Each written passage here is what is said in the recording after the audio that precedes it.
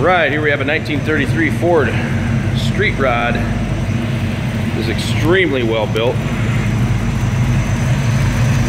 Everything nice and polished and shiny under here. Powered by a small block Chevy motor. You got air conditioning on this car, automatic transmission, front disc brakes. This is a glass-bodied car.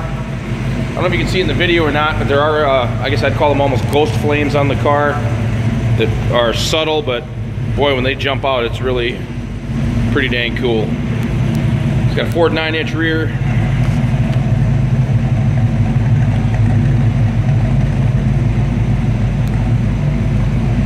As you can see, it's got a nice sound, but nothing too obnoxious.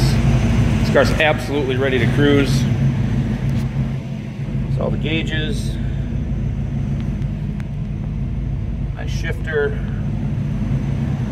Overhead console with the stereo in it up there. And a very comfortable contoured seat. This car is absolutely ready to cruise. You can see all the still pictures and the details on our website at uniqueclassiccars.com.